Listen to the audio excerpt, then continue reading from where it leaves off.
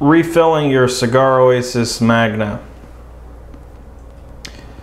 The Magna should be refilled depending on, of course, the climate you're in, the frequency of how often you open up the cabinet, and the time of year.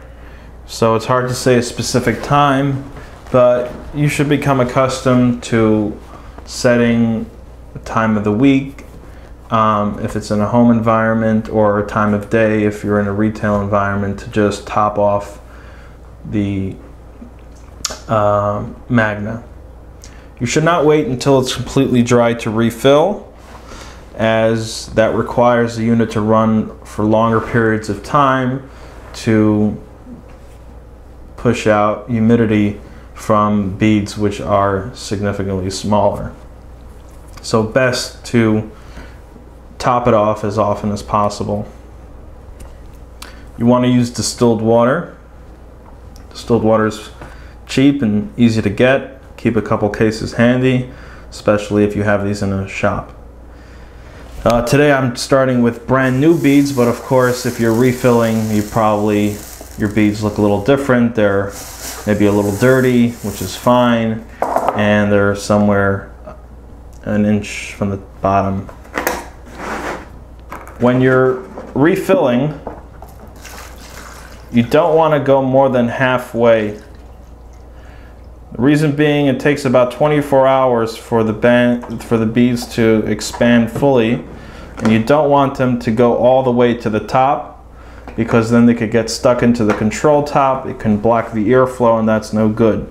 You want it to be, after fully expanded, 3/4 of the way up, about 1.5 inches from the top. That is a perfect amount of space for the airflow to travel.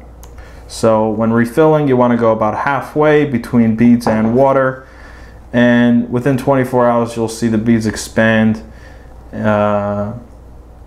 and it should be about 1.5 inches, about 1 inch at most from the top. It should look something like this. This is one that I filled up 24 hours ago. Let's move this away.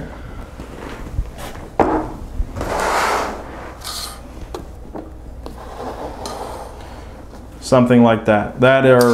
Those are just about fully expanded beads. We got a nice 1.5 inches from the top, and there's room here for the airflow.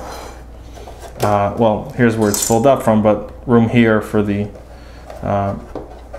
humidity to be released. If this is in a retail environment, you can either put a little funnel here, which makes it easier to fill up, or just leave it open, and using the bottle, just go ahead and pour it in like that. You don't want to, again, fill it up too much. If it goes to the very top, water can splash up into the control top and get onto the sensor, and you'll get an H2O reading, which doesn't only mean low water, but it means also high amount of water, and that would mean you need to dry out the control top, and that can take some time and is not guaranteed to work. When you refilled it and you plugged it in again and it's still reading H2O, that doesn't necessarily, that can be the case, because H2O comes on to the remote if the set point hasn't been reached within 2 hours. So it's not as if the unit actually detects what the water level is with any type of gauge. It's just a matter of, did it not reach the set point within 2 hours. If that's bothering you, you can just lower the set point temporarily, let it read the set point, this reading will go off, and then you could up it back to 70 or whatever. But it should definitely, once refilled, within 20 minutes to a half hour, get to the desired point, and then the H2O will go away. That's how you refill your Magna. Thanks for watching.